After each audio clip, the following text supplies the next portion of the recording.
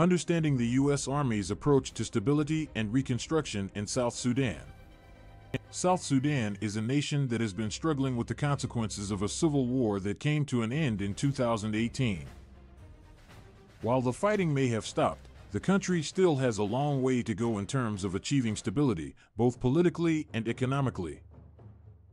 To help South Sudan move towards a more stable future, the United States, U.S. Army has played a crucial role. The Army has used its expertise to help in areas such as reconstruction, security, and ultimately, building a culture of peace in the new country. The United States Army's presence in South Sudan.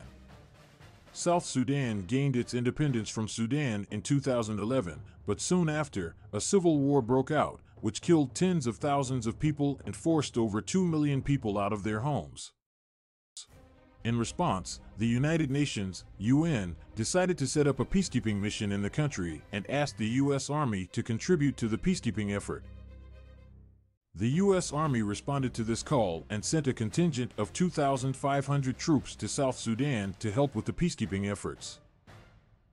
The Army's mandate was to help keep the peace, support the UN mission, and protect civilians in need. Stability and Reconstruction Plan. The U.S. Army in South Sudan has been working on a long-term plan to help the country rebuild itself after several years of conflict.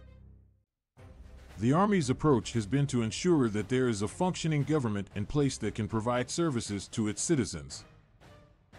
The Army works with the South Sudanese government, NGOs, and other international organizations to achieve this goal. One of the key elements of the plan is the promotion of political stability in South Sudan.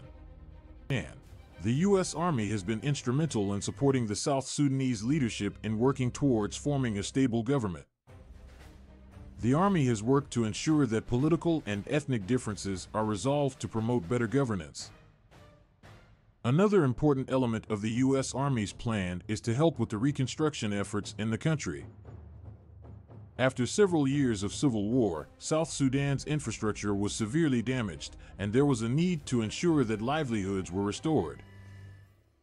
The U.S. Army has been instrumental in rebuilding schools, hospitals, and other critical infrastructure, which has helped in attracting international investment. Security and stability. The U.S. Army's presence in South Sudan has also helped to improve security in the country. The Army's approach has been to provide training and mentorship to the South Sudanese military, which has helped in improving their ability to maintain security in the country. The Army has also worked with the South Sudanese government to help with disarmament, demobilization, and reintegration (DDR) efforts to ensure that weapon ownership is reduced and violence is minimized. The U.S. Army's focus on security has also helped in mitigating conflicts before they escalate. The Army has been instrumental in forming community policing groups that work to improve security at the grassroots level. These groups have been successful in promoting dialogue between different ethnic groups, which has helped in reducing violence in the country. Conclusion.